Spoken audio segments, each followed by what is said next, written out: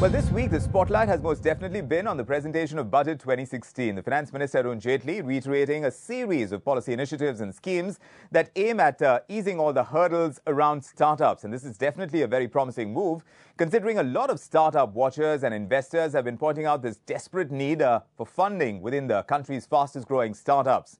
And when we look at the total funds that are given to startups right now, a large chunk, of course, of the money coming in is going towards marketing and advertising. Whether it's digital, outdoor or television advertisements, startups in India are pushing the envelope when it comes to creating a brand identity for themselves. We're taking a look at what has been achieved so far and what the road ahead is looking like.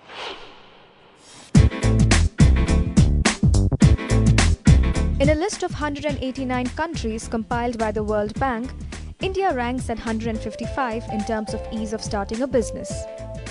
And it's not surprising as the startup ecosystem has come a long way in the country, especially in the last decade or so. Flipkart, Snapdeal, Zomato, InMobi, to name just a few. Earlier this year, the government launched a Startup India program giving incentives and relaxing compliance requirements for startup companies. 3 weeks into 2016, the government announced a 10,000 crore fund for innovation-driven enterprises. Clearly, there seems to be enough opportunities to accommodate multiple players in the startup scene. You know, one of the things clearly that's visible today is there are a lot more entrepreneurs, and that's great. And you know, you have this positive spiral that is in the country, which is which can bring the country and take the country to a next level altogether, which I think is amazing. I think the quality of entrepreneurs has also really gone up. They're really, really smart, sharp, entrepreneurs. I think the caution in all of this is entrepreneurship is not a fashion. It seems to possibly even get to that level where it's become a fashionable entity, and people should be really, it's a very serious and a hard thing to do. So people should be aware of that. My only hope is that entrepreneurs, remain crazy, because that's the only way to change things in the world. And we've tried to remain crazy as much as possible. Many times, and if not most of the times, people have found us not to be doing things that defy. Most of the time, people have thought that what we are doing defies logic. But it's okay because entrepreneurship is about that.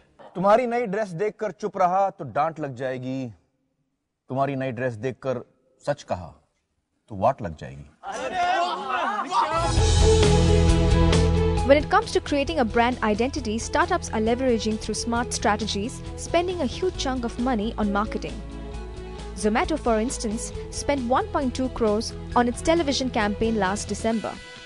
The company also relies on content marketing in various forms like infographics, videos, and campaigns that attract consumers.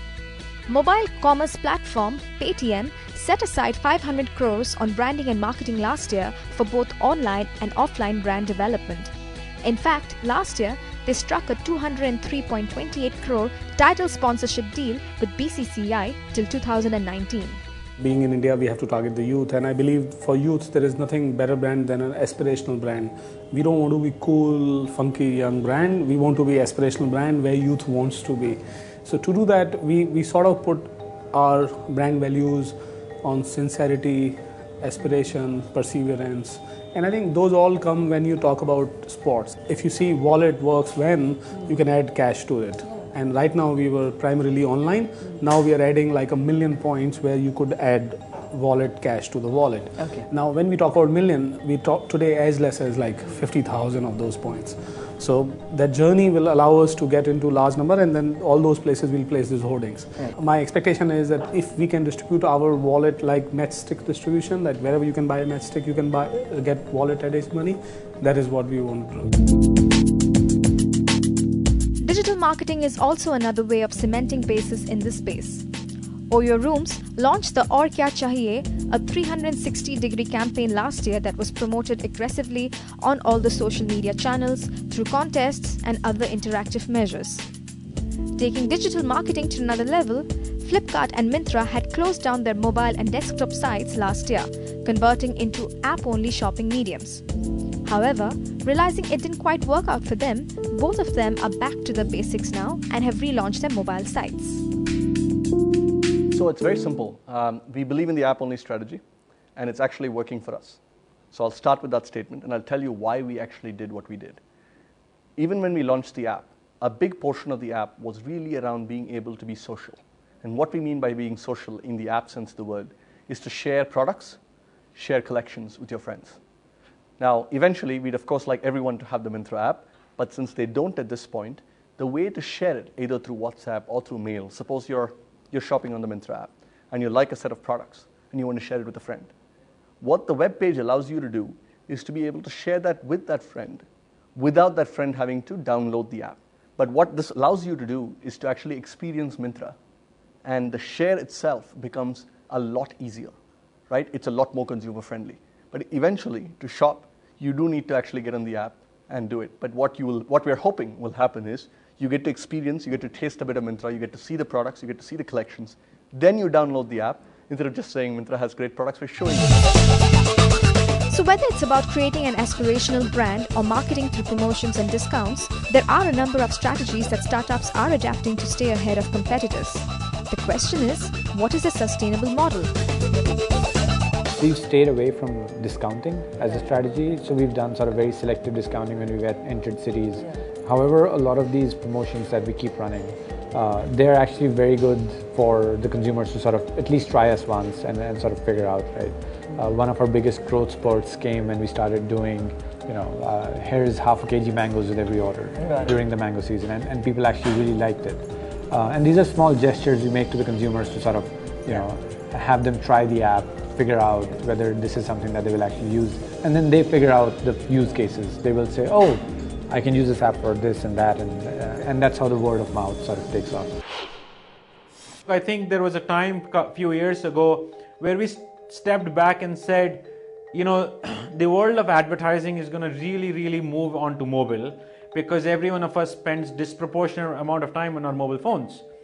And in that case, if that were to happen, how do we ensure that the advertising that is appearing in front of consumers is great? We thought that we should do something about making advertising being loved by people. And therefore, last year we essentially went about launching this platform called Meep, which was all about reimagining advertising and making advertising, making consumers love advertising. And we have done that. And that's an effort that took us several years to work on. And we think it can change the face of advertising globally, not just in India. As a brand, I think it's slightly introvertish. It's about me, it's about my memories, it's about my connection with these drinks, and then as a brand, I think the attempt is to take you back to your innocent memories, and probably try to we are reaffirming faith in life a little bit. So that's what you're trying to do. Finance Minister Arun Jaitley reiterated the importance of startups in his budget speech.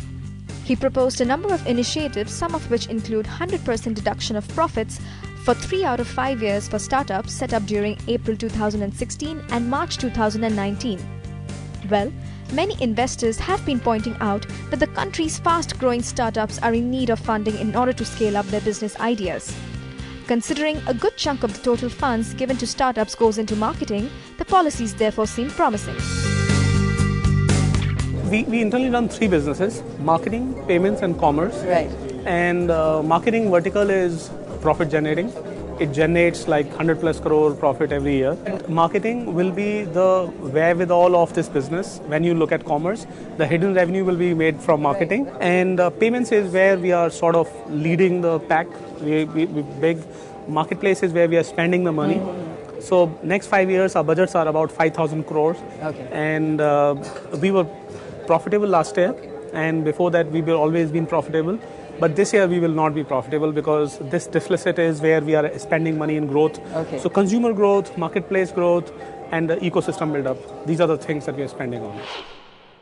So we've raised a total of 47 million USD so far. Most of it came in after we sort of became a consumer platform. The expectation, the investors are not really sort of meddling with the business, right? They recognize that we are pretty much creating a category. So some version of this will be a big business. I guess that is a bet. To be very honest, it is actually a good place. So, I mean, when I compare it to, we ran this business for a year and a half without capital, and we were sort of growing at a very healthy pace. But you're dealing with a lot of, you have to make sure that your money is well managed, and we didn't really have a team. It was just me and Saurav and a whole bunch of delivery people. Now we actually have a team, so the sort of day-to-day becomes easier. The sort of longer-term strategic, it becomes difficult.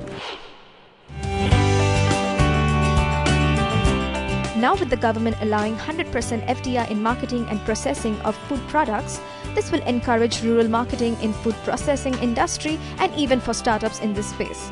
Clearly, one can't ignore the draw of the startup scene in India, especially with these new policies proposed by the government. The road ahead for startups seemed to be a positive one. For almost a year and a half, we were not a funded business. We were trying to bootstrap it. And we did it rather successfully. A lot of what we are today happened because at some point of time we wanted to make a small tweak, and that tweak turned into like a business decision, right? Even if you look at us moving from purely a back-end player to actually doing a consumer app, it was an experiment that went really, really well. So I think sort of be persistent with what you're trying to do and be open to sort of making the changes. When the first time after a series of some 30 plus investors saying no to us, the first investor basically backed us up. The confidence within ourselves as co-founders and the team really went soaring through the roof, because it was the first time someone had backed us to a level where we saw potential of a success over a slightly long period of time. We also thrived in that emotion for the next couple of years of saying we are destined to do something big, and so let's go for it. And a lot of times just going for it make things happen, and I would credit that first big turning point to a lot of what we achieved later on in life.